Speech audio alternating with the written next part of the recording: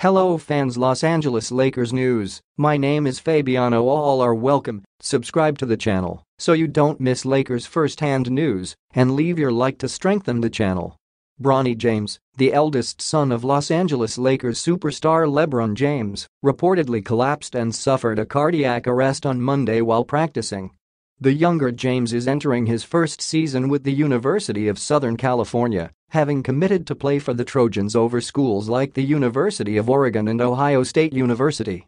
The 6'3" combo guard is expected to play a big role for USC this season and should help elevate the school's program, which has done well under head coach Andy Enfield. Some more information about the scary incident was offered. Sources with direct knowledge tell TMZ Sports a 911 call was made at 9:26 a.m. Monday from USC's Galen Center for the venue where the team plays and practices, and the 18-year-old hooper, who was unconscious, was taken by ambulance to the hospital, TMZ reported. Our sources say it was a code 3, meaning the ambulance lights and sirens, which signifies the seriousness of the emergency. Thankfully, it appears as though the younger James is all right. The elder James was undoubtedly very frightened when he initially heard the news. The basketball world will surely be paying close attention for any updates on the younger James, who is viewed as a solid NBA prospect. The elder James has made it clear that he has a strong desire to team up with his son in the NBA.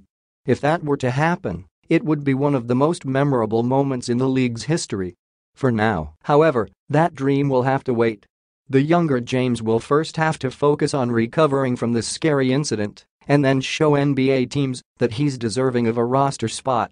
Leave your like on this video to keep up to date with everything that happens at Lakers. Thanks. Continuing. USC has a star-studded roster for this season, with top recruit Isaiah Collier and Boogie Ellis, the team's leading scorer last season, also in the mix. Things are also looking good for the elder James and the Lakers, as Los Angeles was able to retain most of its core from last season, while adding solid complementary players like Gabe Vincent, Taurean Prince, Jackson Hayes and Cam Reddish. Only time will tell how this season goes for the younger and elder James, but for now, all focus should be on the youngster's health. Put your opinion in the comments, as it is very important for Lakers. I update you at any time with the latest news from Lakers. Help the channel become a member